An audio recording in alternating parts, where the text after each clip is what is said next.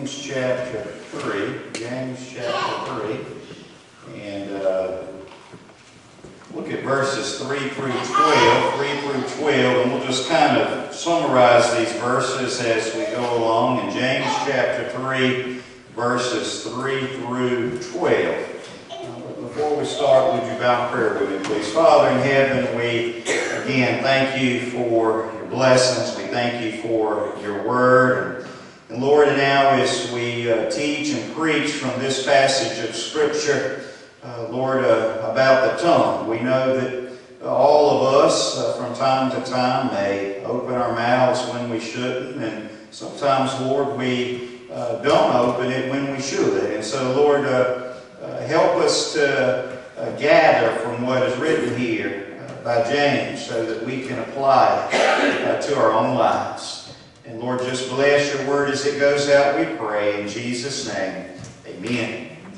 You may have heard me tell this before, maybe once or twice, but there were three preachers who had gathered together one night for me. Just some pastorally bonding and fellowship.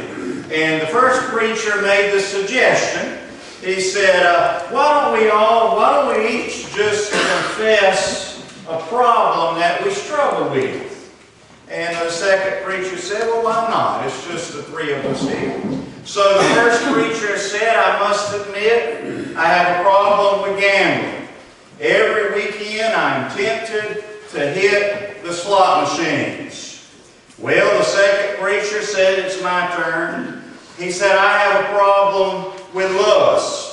I catch myself looking at several women at the church. And the third preacher said, well, I have a problem. He said, I like to gossip, and I can't wait to leave here tonight and tell everybody what I've heard. They might should have let him go first, maybe, shouldn't they? They may have changed what they decided to share. Someone has said, watch your tongue. It's in a wet place where it's easy to slip. Yes, the tongue is that one muscle in your body that receives the most exercise, it seems. And it's very hard to control. The tongue can be helpful. You know, as you were eating all that Thanksgiving food the last few days, it helped you to taste the salt in some of the food. It helped you taste that sweet, whatever it was, some of those desserts that you had. So the tongue can be helpful in moving the food around and so forth. And it's helpful in closing the opening of our trachea. And it helps in making sounds, and that's where we tend to get in trouble. So let's have a Healing Springs survey this morning. I want you to raise your hand if you have ever at some point in your life opened your mouth, and you probably should have just kept your mouth shut and not said anything at all. I'm sure everybody in here has done that at some point, said something you shouldn't have.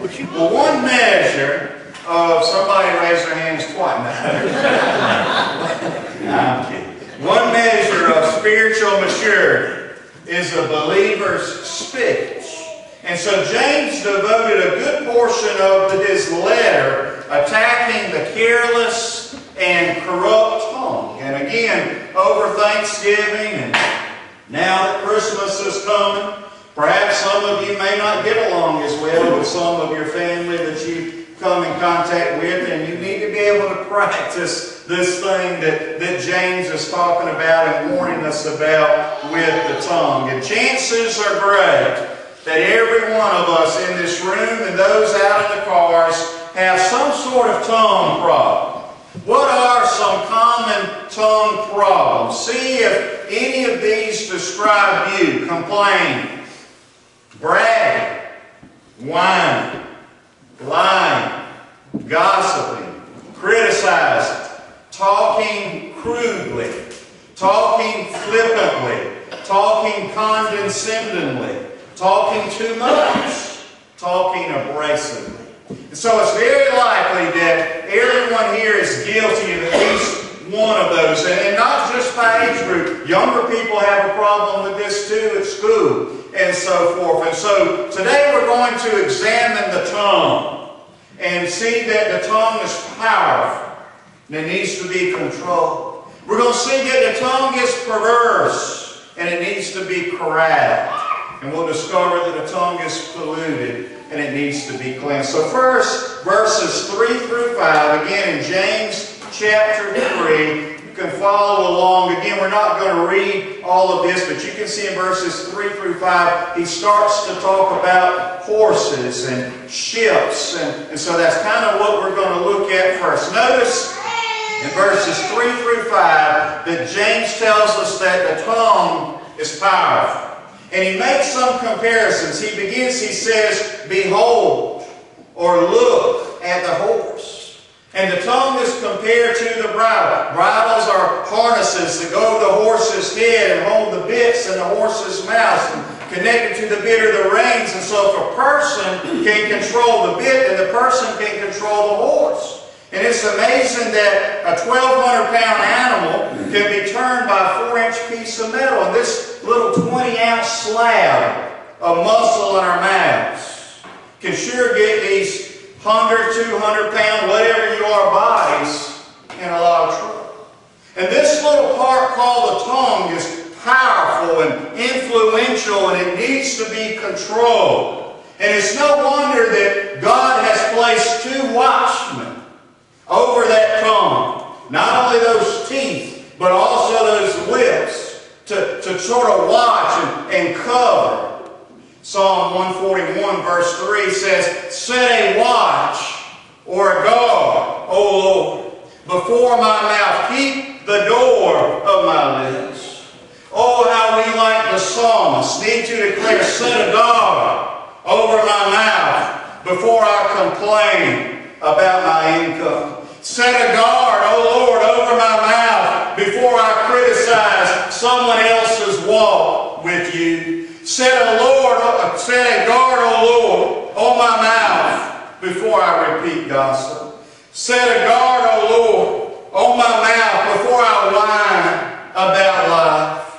Set a guard, O Lord, on my mouth before I talk down to my spouse. Might all of us cry out this morning, might it be our prayer today, set a watch, O Lord, a guard before my mouth. Keep the door of my lips. I wonder this morning, even over the Thanksgiving holiday, how many of you spent a good bit of your time complaining.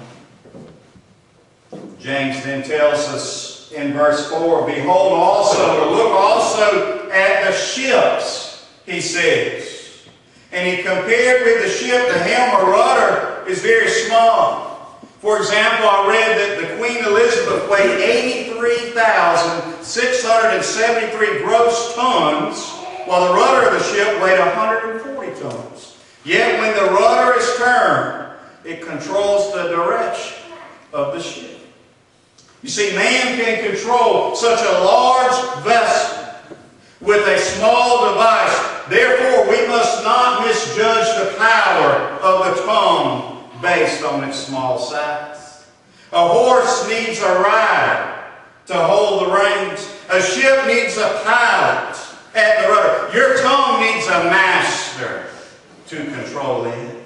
Your tongue needs a master to control it. And a third simile of the tongue is a fire. And we've seen before, especially in places like California, and I think Aiken had some fires not too long ago. A lighted match that is carelessly thrown may start a brush fire, which in turn may ignite a forest and leave a charred mess of ruins. And James has told us, and he is warning us, that the tongue may be small, but it is powerful, and it needs to be controlled. On a hill in an English country churchyard stands a tombstone which reads this: beneath this stone, a lump of clay, lies Arabella Young, who on the 24th of May began to hold her tongue. It took death before Arabella Young's tongue was under control. I wonder about your tongue this morning. Have you asked accidentally burn someone with your tongue? Did you unintentionally or maybe even intentionally hurt someone as an arsonist would and burn? Is your tongue unpredictable and out of control, striking like lightning and damaging whomever you hit? Small and influential, but yet that tongue is powerful, and it must be controlled. So first, the tongue is powerful. But look at verses 6 through 8. Now we see that the tongue is perverse. The tongue is perverse. The tongue is a fire, James says, a world of iniquity. And James tells us that the tongue is ignited by the very fires of hell. And when we hear statements like, I hate you, or I want a divorce, or I never loved you, and even someone will tell somebody, go to hell, quite often the filth of our evil hearts collects right on the tip of that tongue, just ready to spill out. And that's what happens. A woman went to a preacher and she knew what her talent was, and she said, I think my talent from God is to speak my mind. And the preacher replied, well, I don't think God would mind if you chose to bury that particular talent. So, speaking forth everything that comes to mind is unwise and poisonous speech. Ephesians 4:29 says, let no corrupt communication proceed out of your mouth, but that which is good to the use of edifying, that it may minister grace unto the hearers. The Bible says our words should encourage and build up people, not tear down.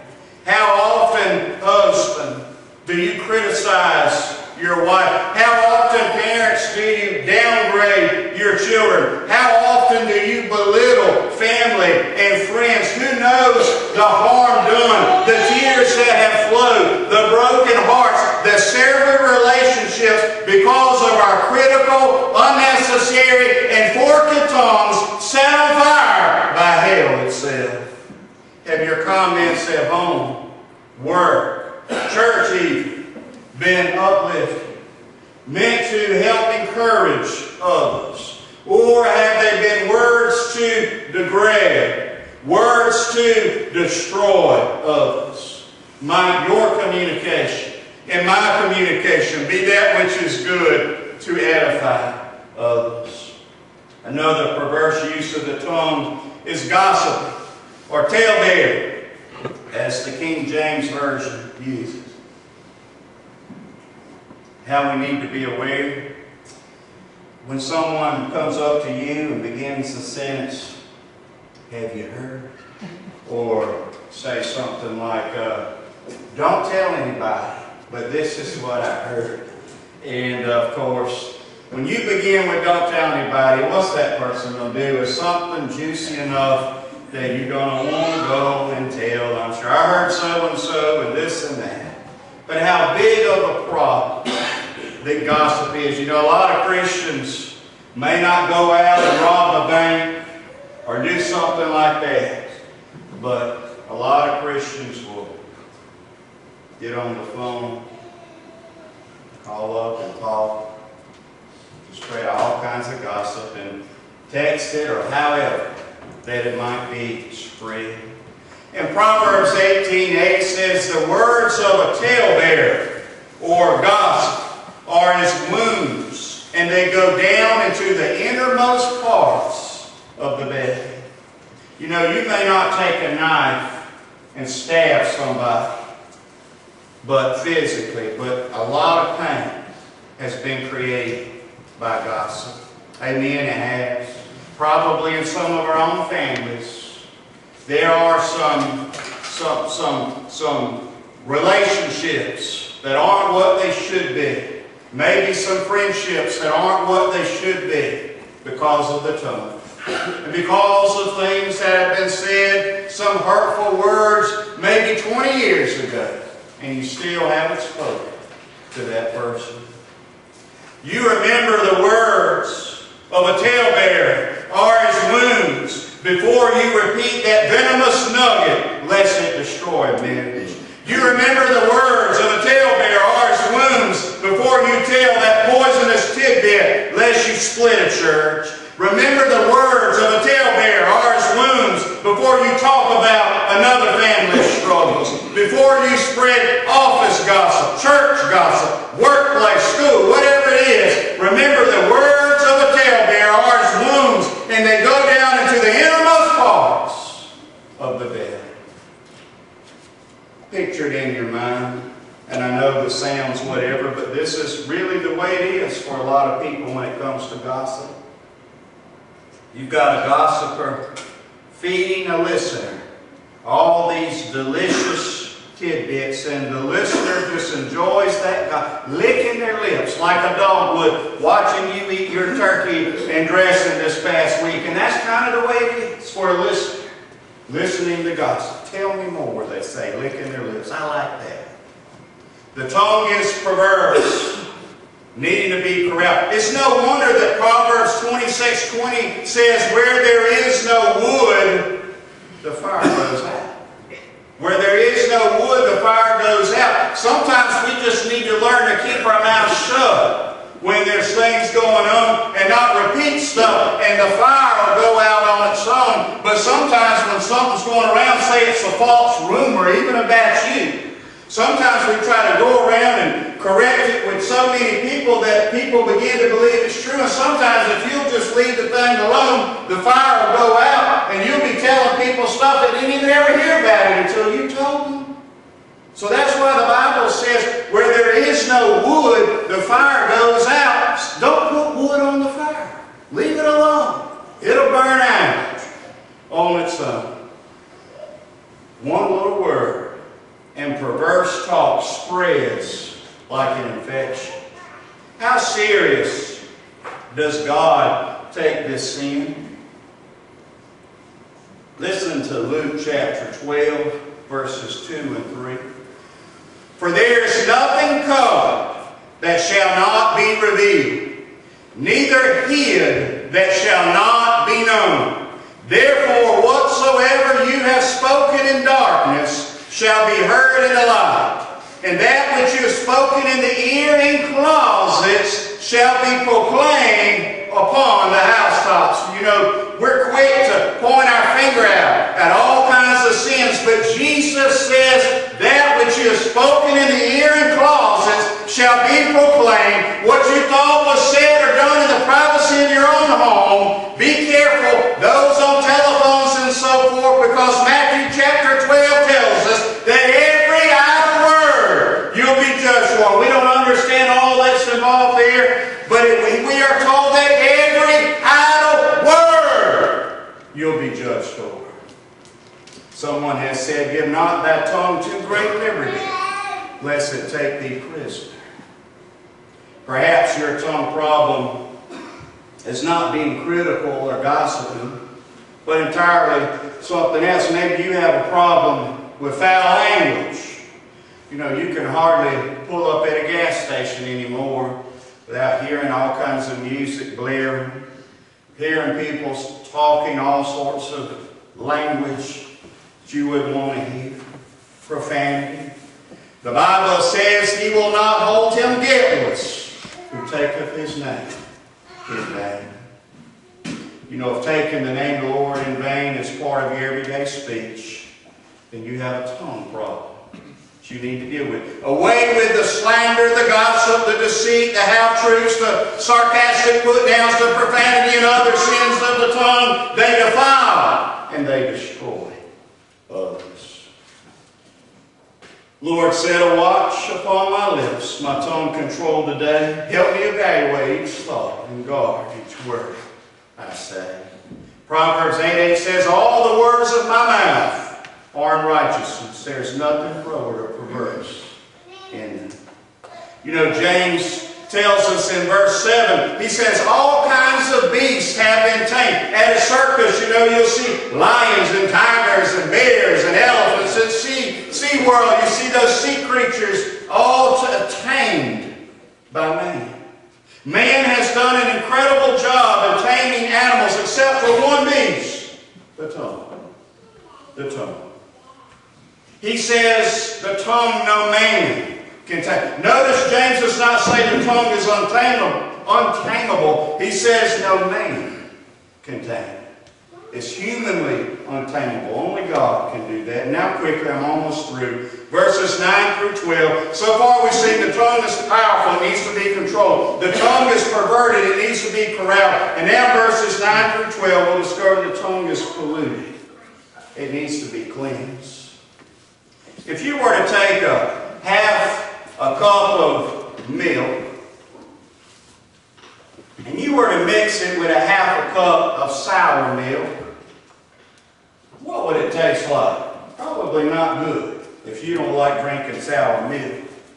Now what if we mix a half of what we say, praise, worship, blessings, encouragement, and then mix it the other half with mean-spirited words and mix them all up? How do you think that tastes to God? Not good. One minute a man blesses God with the tongue, and next he curses him and those who are made in God's image. James says this should not be so. In verse 11 he says, "A fountain does not send forth sweet and bitter water." The tongue should not do that either. I wonder, as a fountain, is your tongue producing puddles of put-downs or pools of praise? James then tells us in verse 12, in nature, a tree only produces one kind of fruit. A fig tree produces figs. A peach tree produces peaches. A pear tree, if you got a pear tree planted in your yard, you expect there to be pears. Well, then why do our tongues produce two different kinds of fruit? Good and evil. Praying to the Father on Sunday and then cussing at a co-worker on Monday. Shouldn't be so. Shouldn't be so. You know, there's a threefold test that people have come up with that we should ask before we repeat something. Is it true? Is it kind? Is it necessary? As the fountain sends out one kind of water, the tree one kind of fruit, so should we consistently have pure speech. I wonder this morning, is your tongue polluted? Does it need to be cleansed? Let Christ do it. In conclusion now, we've examined the tongue. So much can be done for good with the tongue, but we so often misuse our tongues. Who can estimate all the evil caused by the tongue? Scandals, slander, lies, strife, alienations from family, and so forth. What's your tongue problem today? Think about this for just a moment. What is your tongue problem today? Is it complaining, expressing grief and pain and discontent all the time? Is it bragging, talking boastfully about self and all you've accomplished in life? Is it criticizing, finding fault with everyone and everything? Is it talking crude, lacking grace and tact in speech? Is it talking condescendingly, that is, speech sort of with an air of superiority? I'm better than you. Is it talking abrasively, speech that contains or causes irritation? Is it profanity, lying? Our words are like toothpaste, as we've seen in a lot of children's sermons. Once they're out, can't take them back. You see, as a believer in Christ, you must confront these sins in yourself. As I said, most of us in this room probably wouldn't go out of here and rob a bank or kill somebody today. But probably all of us will sin with this tongue in some way or somehow. You say that, you know, that flesh is constantly warring against the Spirit. You know, we've got to come. We don't have new bodies yet. We don't have a new tongue. So what do we take from today's message as we leave here on this last Sunday in November? First, diagnose which tongue disease you have. Which tongue disease you battle with. Secondly, repent of that sin. Third, pray regarding that tongue problem. And then find a scripture to assist you with it. Scriptures like Psalm 39:1, I will take heed to my ways, that I will not sin with my tongue. Maybe you don't praise God enough. Psalm 51:15, O Lord, open thou my lips, my mouth shall show forth thy praise. I had 2 funerals this week. One individual was in his 80s. The other person was only 44. You know, life is short. Too short to hold grudges. If there were some words spoken however long ago and there's some grudges there, you need to talk about it. You need to confront it. You need to deal with it. Whatever it is, life's too short to hold a grudge.